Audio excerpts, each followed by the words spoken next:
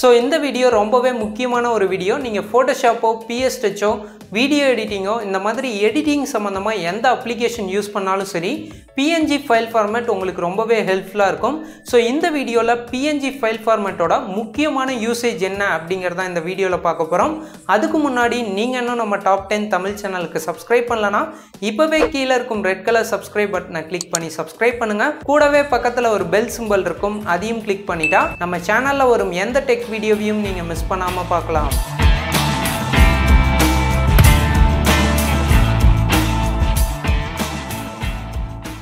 இந்த வீடியோவை கடைசி வரைக்கும் பாருங்கள். இந்த வீடியோவில் உங்களுக்கு யூஸ்ஃபுல்லான இன்ஃபர்மேஷன் நிறைய இந்த வீடியோவில் இருக்குது.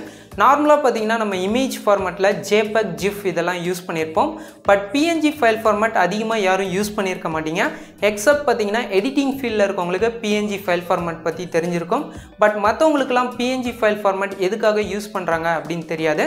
ஸோ அதனால் இன்றைக்கி வீடியோவில் எக்ஸாம்பிளோட PNG ஃபைல் ஃபார்மேட் எதுக்கு யூஸ் பண்ணுறாங்க அப்படின்னு பார்க்கலாம்.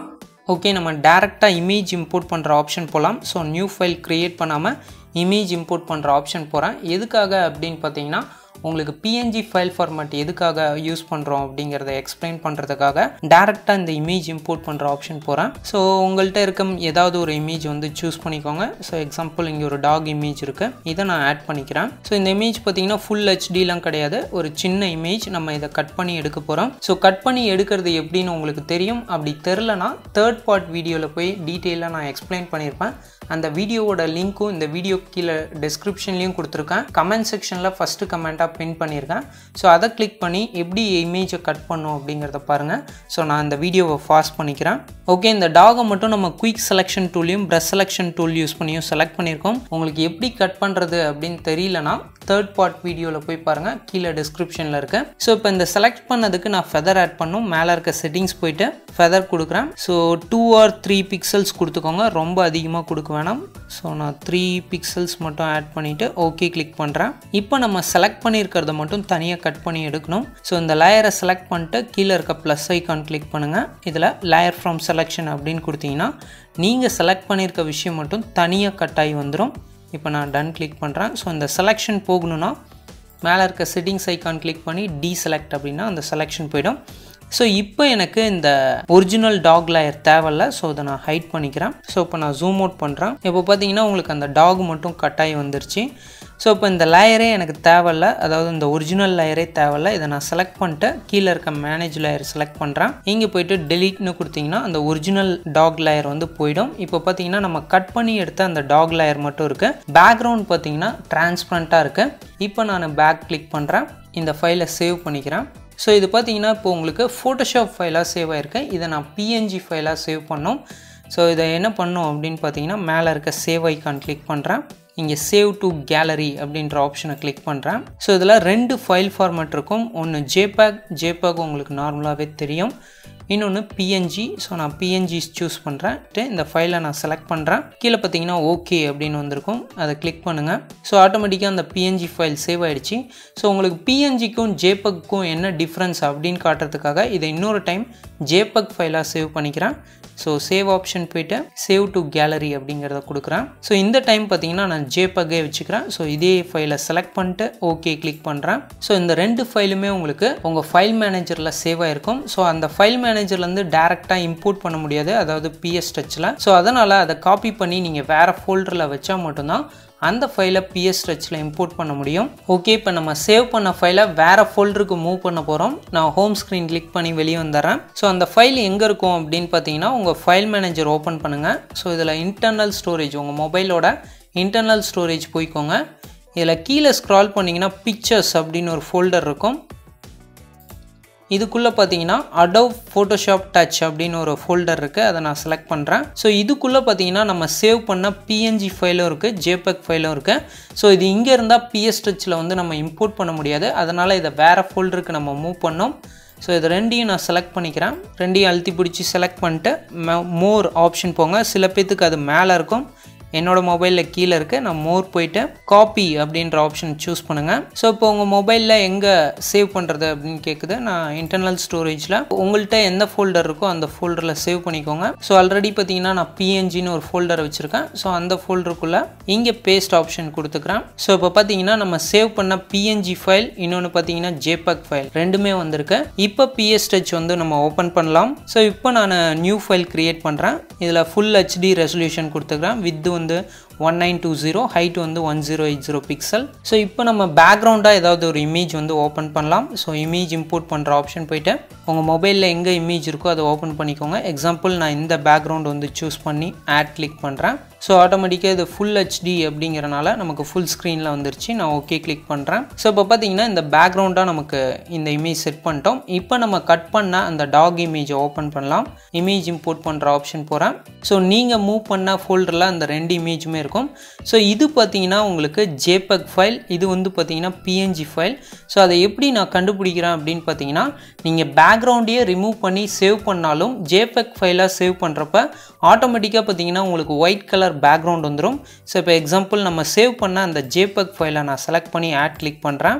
ஸோ இப்போ பார்த்தீங்கன்னா உங்களுக்கு ஒயிட் கலர் பேக்ரவுண்ட் வந்திருக்கு. நம்ம பேக்ரவுண்ட் எதுவுமே வைக்காம தான் சேவ் பண்ணோம். ஆனால் ஜேபக் ஃபைலாக நீங்கள் சேவ் பண்ணிங்கன்னா உங்களுக்கு ஆட்டோமேட்டிக்காக ஒயிட் கலரில் பேக்ரவுண்ட் வந்துடும். ஸோ இதனால் உங்களுக்கு டிரான்ஸ்பரண்ட் பேக்ரவுண்ட் வந்து ஜேபக்கில் நமக்கு செட் ஆகாது. நீங்கள் என்ன தான் பேக்ரவுண்டை delete பண்ணிட்டு சேவ் பண்ணாலும் ஆட்டோமேட்டிக்காக நீங்கள் சேவ் பண்ணோன்னே ஆட்டோமேட்டிக்காக அதுவே ஒயிட் கலர் பேக்ரவுண்ட் வந்து அது செட் பண்ணிக்கும். ஸோ இப்போ இந்த லேயரை நான் delete பண்ணிடுறேன். ஸோ இப்போ நம்ம இமேஜ் இம்போர்ட் பண்ணுற ஆப்ஷன் போய்ட்டு நம்ம சேவ் பண்ண PNG ஃபைலை செலக்ட் பண்ணி ஆட் கிளிக் பண்ணலாம். ஸோ இப்போ பார்த்தீங்கன்னா நம்ம ரிமூவ் பண்ண பேக்ரவுண்ட் வந்து PNG ஃபைலில் கரெக்டாக எடுத்துக்கிச்சு. ஸோ இதனால தான் PNG ஃபைல் வந்து டிரான்ஸ்பரண்ட் பேக்ரவுண்ட் நீங்கள் ஏதாவது சேவ் பண்ணோம் அப்படின்னா ரொம்ப ஹெல்ப்ஃபுல்லாக இருக்கும். ஸோ ஒரு டைம் நீங்கள் பேக்ரவுண்டை ரிமூவ் பண்ணிட்டு அந்த ஃபைலை PNG ஃபைலாக சேவ் பண்ணிட்டீங்கன்னா நீங்கள் வேறு எந்த ஃபைலில் இம்போர்ட் பண்ணாலும் சரி ஆட்டோமேட்டிக்காக உங்களுக்கு பேக்ரவுண்ட் இல்லாமல் தான் வரும். ஸோ இதுக்காக தான் நம்ம அந்த PNG ஃபைலை யூஸ் பண்ணுறோம். ஸோ அதுக்கப்புறம் பார்த்தீங்கன்னா கூகுளில் போய்ட்டு இமேஜ் சர்ச் ஆப்ஷனில் உங்களுக்கு என்ன வேணுமோ நீங்கள் டைப் பண்ணிக்கலாம். எக்ஸாம்பிள் எனக்கு டைகர் இமேஜ் வேணும் அப்படின்னு நினைக்கிறேன். அந்த நேம் கொடுத்துட்டு ஸ்பேஸ் விட்டு டிரான்ஸ்பரண்ட் பேக்ரவுண்ட் PNG அப்படிங்கிறத நீங்கள் சேர்த்து டைப் பண்ணிங்கன்னா உங்களுக்கு ஃபுல்லாக பார்த்தீங்கன்னா டிரான்ஸ்பரண்ட் பேக்ரவுண்ட் உள்ள இமேஜஸ் எல்லாமே வந்துடும். நீங்கள் எந்த இமேஜாவது சூஸ் பண்ணிங்கன்னா பேக்ரவுண்டில் பார்த்தீங்கன்னா ஒயிட் கலரில் இருக்கக்கூடாது. ஃபுல்லாக பார்த்தீங்கன்னா இந்த மாதிரி செக்கராக இருக்கும். அப்படின்னு அது டிரான்ஸ்பரண்ட் பேக்ரவுண்ட்னு அர்த்தம். இந்த இமேஜை நீங்கள் வியூ பண்ணிட்டு அந்த இமேஜை நீங்கள் சேவ் பண்ணிக்கலாம். ஸோ இதே மாதிரி உங்களுக்கு ஏதாவது லோகோ டவுன்லோட் பண்ணணும்னாலும் இதே மெத்தட் தான். ஸோ எக்ஸாம்பிள் நான் YouTube logo transparent background PNG அப்படின்னு கொடுத்து சர்ச் பண்ணுறேன். ஸோ ஆட்டோமேட்டிக்காக உங்களுக்கு PNG ஃபைல்ஸ் எல்லாமே வந்திருக்கும். அதை நீங்கள் செலக்ட் பண்ணி செக் பண்ணி பாருங்கள். பேக்ரவுண்ட்லாம் செக்கர் மாதிரி இருந்தது அப்படின்னா அது வந்து டிரான்ஸ்பரண்ட் பேக்ரவுண்ட் உள்ள PNG ஃபைல். இதை நான் சேவ் பண்ணிக்கிறேன். இப்போ நீங்கள் டவுன்லோட் பண்ண இமேஜை ஃபோட்டோஷாப்பில் யூஸ் பண்ணாலும் சரி, PS Touchல யூஸ் பண்ணாலும் சரி, இல்லை நீங்கள் வீடியோ எடிட்டிங் பண்ணுறப்ப யூஸ் பண்ணாலும் சரி உங்களுக்கு பேக்ரவுண்டே வராது, வெறும் அந்த இமேஜ் மட்டும் தான் வரும். எக்ஸாம்பிள் நான் வீடியோ எடிட்டிங் பண்ணுறப்ப இப்போ நம்ம PS Touchல பேக்ரவுண்ட் ரிமூவ் பண்ணி PNG-யா சேவ் பண்ண ஃபைலை இம்போர்ட் பண்ணாலும் சரி, இல்லை நம்ம கூகுள் இமேஜில் டவுன்லோட் பண்ண டிரான்ஸ்பரண்ட் PNG ஃபைலை இம்போர்ட் பண்ணாலும் சரி உங்களுக்கு எந்தவித பேக்ரவுண்டும் வராது. ஸோ இதனால் நீங்கள் பேக்ரவுண்ட் இல்லாமல் ஃபோட்டோஷாப்லேயோ இல்லை வீடியோ எடிட்டிங் சாஃப்ட்வேர்லையோ எந்த இடத்துல வேணால் யூஸ் பண்ணிக்கலாம். ஸோ அதுக்கப்புறம் பார்த்தீங்கன்னா நீங்கள் இமேஜ் எடிட்டிங் பண்ணுறப்போ உங்களுக்கு மழை வர மாதிரியோ இல்லை ஃபயர் எஃபெக்டோ இல்லை க்ளவுட்ஸ் மாதிரி எஃபெக்டோ நீங்கள் கூகுள் இமேஜில் சர்ச் பண்ணி டவுன்லோட் பண்ணிங்கன்னா அந்த இமேஜோட பேக்ரவுண்ட் பார்த்தீங்கன்னா உங்களுக்கு பிளாக் கலரில் வந்திருக்கும். ஸோ அந்த பிளாக் கலர் பேக்ரவுண்டை நம்ம ரிமூவ் பண்ணிட்டு அந்த எஃபெக்டை எப்படி நம்ம இமேஜில் ஆட் பண்ணுறதுன்னு பார்க்கலாம். எக்ஸாம்பிள் நான் கூகுள் இமேஜ் சர்ச்சில் ஃபயர் எஃபெக்ட் அப்படின்னு சர்ச் பண்ணுறேன். இங்கே பார்த்தீங்கன்னா நிறைய ஃபயர் எஃபெக்ட் வந்திருக்கும். அந்த ஃபயர் எஃபெக்டோட பேக்ரவுண்ட் எல்லாமே பார்த்தீங்கன்னா உங்களுக்கு பிளாக் கலரில் இருக்கும். ஸோ இப்போ ஏதாவது நம்ம ஒரு ஃபயர் எஃபெக்டை செலக்ட் பண்ணிட்டு அதை நம்ம சேவ் பண்ணிக்கலாம். ஸோ இதே மாதிரி நீங்கள் ரெயின் எஃபெக்ட் அப்படின்னு கொடுத்து சர்ச் பண்ணாலும் உங்களுக்கு அந்த ரெயின் எஃபெக்ட் பார்த்தீங்கன்னா பேக்ரவுண்ட் ஃபுல்லாக பிளாக் கலரில் வந்திருக்கும். ஸோ இதில் ஏதாவது ஒரு ரெயின் எஃபெக்டை நம்ம செலக்ட் பண்ணிட்டு சேவ் பண்ணிக்கலாம்.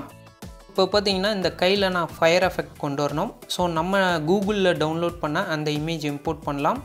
ஸோ ஃபயர் எஃபெக்ட் கொண்ட ஏதோ ஒரு இமேஜை நான் ஆட் பண்ணுறேன். ஸோ இந்த இமேஜ் பார்த்தீங்கன்னா நமக்கு பிளாக் கலர் பேக்ரவுண்ட் வந்திருக்கு. நான் ஸ்கேல் பண்ணி இங்கே வச்சிடுறேன். இப்போ நான் ஓகே கொடுக்குறேன். ஸோ நம்ம சிங்கிள் கலர் பேக்ரவுண்ட் ரிமூவ் பண்ணோம் அப்படின்னா நார்மலாக என்ன பண்ணுவோம் அப்படின்னு பார்த்தீங்கன்னா மேஜிக் பென் டூல் எடுத்து ஸோ இங்கே செலக்ட் பண்ணிட்டு இந்த இடத்த மட்டும் கட் பண்ணிடுவோம். ஸோ இங்கே போய்ட்டு கட்டுன்னு கொடுத்தா அது போய்டும். பட் நீங்கள் ஜூம் பண்ணி பார்த்தீங்கன்னா சின்ன சின்ன இடத்துலலாம் பார்த்தீங்கன்னா அந்த பிளாக் கலர் இருக்கும். ஸோ அதெல்லாம் நம்மளால் ரிமூவ் பண்ண முடியாது. பட் நீங்கள் ஃபோட்டோஷாப்போ இல்லை பிஎஸ் டச்சோ யூஸ் பண்ணிங்க அப்படின்னா பிளாக் கலர் பேக்ரவுண்ட் இருந்தால் ஈஸியாக ரிமூவ் பண்ணுறதுக்கு இன்னொரு வழி இருக்குது.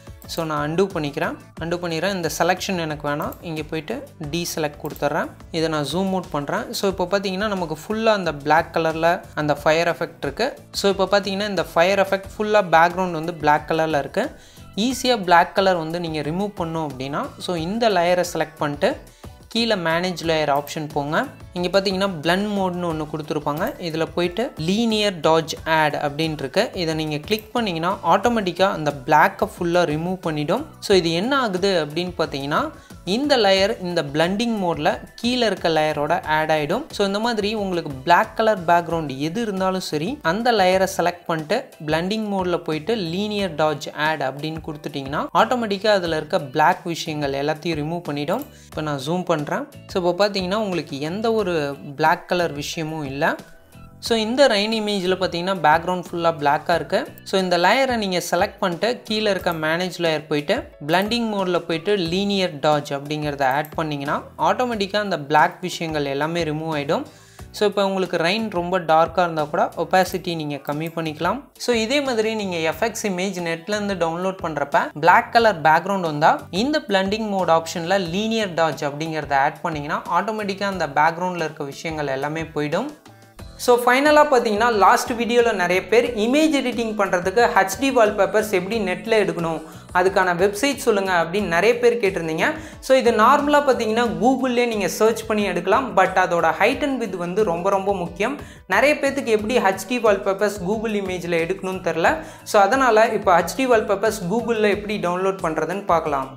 ஓகே, உங்களுக்கு ஹெச்டி வால்பேப்பர்ஸ் கூகுளில் டவுன்லோட் பண்ணோன்னா கூகுள் இமேஜ் சர்ச்சில் உங்களுக்கு எந்த இமேஜ் சர்ச் பண்ணுமோ அதோட நேம் கொடுத்துட்டு ஸ்பேஸ் விட்டு ஹெச்டி வால்பேப்பர்ஸ் அப்படின்னு கொடுத்து சர்ச் பண்ணிங்கன்னா உங்களுக்கு நிறைய இமேஜஸ் வரும். ஸோ இந்த இமேஜ்லாம் ஹெச்டியாக இருக்கா இல்லையா அப்படின்னு தெரிஞ்சுக்கணுன்னா ஒவ்வொரு இமேஜ் மேலேயும் மவுஸை கொண்டு போகிறப்ப அதோட சைஸ் காட்டும். இந்த இமேஜ் பார்த்தீங்கன்னா 1920 ஃபுல் ஹெச்டி ரெசல்யூஷன். ஸோ இந்த இமேஜ் பார்த்தீங்கன்னா 1024 பிக்சல். மூணாவதாக இருக்க இமேஜ் பார்த்தீங்கன்னா 3000 பிக்சல். ஸோ இந்த மாதிரி குவாலிட்டி அதிகமாக இருக்க இமேஜை சூஸ் பண்ணுங்கள். அட்லீஸ்ட் 1000 பிக்சல்ஸாவது இருக்கிற இமேஜ் சூஸ் பண்ணிங்கன்னா தான் உங்களுக்கு எடிட் பண்ணுறப்ப எந்த ஒரு ப்ராப்ளமும் இருக்காது. ஸோ இப்போ நான் 3000 பிக்சல் இருக்க இந்த இமேஜை விவ் இமேஜ் கொடுக்குறேன்.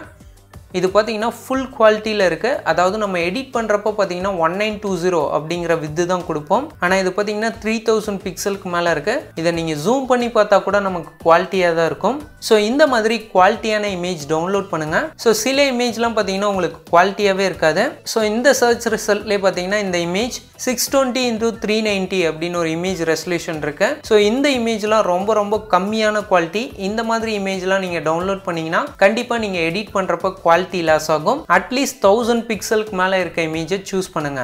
ஸோ இதுவே நீங்கள் மொபைலில் க்ரோம் ப்ரௌசர் யூஸ் பண்ணீங்க அப்படின்னா கூகுள் இமேஜ் சர்ச்சில் லைன் ஹெச்டி வால்பேப்பர்ஸ் அப்படின்னு சர்ச் பண்ணுறேன். ஸோ இதில் பார்த்தீங்கன்னா இமேஜஸ்லாம் வந்துருச்சு. எந்தெந்த இமேஜ்லாம் குவாலிட்டியாக இருக்குது அப்படிங்கிறத உங்களால் பார்க்க முடியாது. ஸோ மொபைலில் அந்த இமேஜ் எவ்வளோ சைஸ் இருக்குது அப்படின்னு பார்க்கணுன்னு நீங்கள் நினச்சிங்கன்னா மேலே இருக்க 3 டாட் பட்டன் கிளிக் பண்ணிட்டு ரெக்வஸ்ட் டெஸ்க்டாப் சைட் அப்படிங்கிறத டிக் பண்ணிங்கன்னா ஆட்டோமேட்டிக்காக உங்களுக்கு சிஸ்டமில் எப்படி வருமோ அந்த மாதிரி வந்துடும். இப்போ நீங்கள் ஏதாவது இமேஜ் செலக்ட் பண்ணிங்கன்னா அதோட ஹைட் அண்ட் வித் வந்து நீங்கள் பார்த்துக்கலாம். ஸோ மேக்ஸிமம் 1000 பிக்சலுக்கு மேலே இருக்க இமேஜை நீங்கள் சூஸ் பண்ணிங்கன்னா உங்களுக்கு குவாலிட்டியாக இருக்கும். ஸோ இந்த வீடியோ உங்களுக்கு ரொம்ப யூஸ்ஃபுல்லாக இருக்கும் அப்படின்னு நான் நினைக்கிறேன். இந்த வீடியோ பிடிச்சிருந்தா இந்த வீடியோக்கு ஒரு லைக் கொடுங்க. இந்த வீடியோ உங்களுக்கு யூஸ்ஃபுல்லாக இருந்ததா அப்படிங்கிறத மறக்காமல் எங்களுக்கு கீழே கமெண்ட் செக்ஷனில் சொல்லுங்கள். கண்டிப்பாக கமெண்ட் பண்ணுங்கள். அப்போ தான் நாங்கள் அடுத்ததாக எந்த மாதிரி வீடியோஸ் அப்லோட் பண்ணலாம் அப்படின்னு எங்களுக்கு தெரியும். ஸோ இதே மாதிரி யூஸ்ஃபுல்லான டெக் வீடியோஸ் நம்ம சேனலில் மிஸ் பண்ணாமல் பார்க்கணுன்னா கீழே உள்ள சப்ஸ்கிரைப் பட்டனை கிளிக் பண்ணி சப்ஸ்கிரைப் பண்ணுங்கள். கூடவே பக்கத்தில் ஒரு பெல் சிம்பல் இருக்கும், அதையும் கிளிக் பண்ணிட்டா நம்ம சேனலில் வரும் எந்த டெக் வீடியோவையும் நீங்கள் மிஸ் பண்ணாமல் பார்க்கலாம்.